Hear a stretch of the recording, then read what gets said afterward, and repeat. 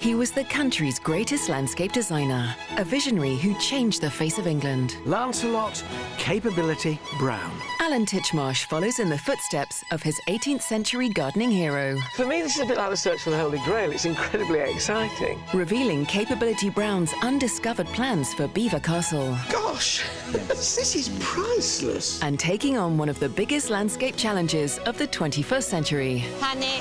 Sorry. In an attempt to recreate Brown's vision. This really would have been his grand finale. Titchmarsh on Capability Brown. Thursday at 9 on More 4.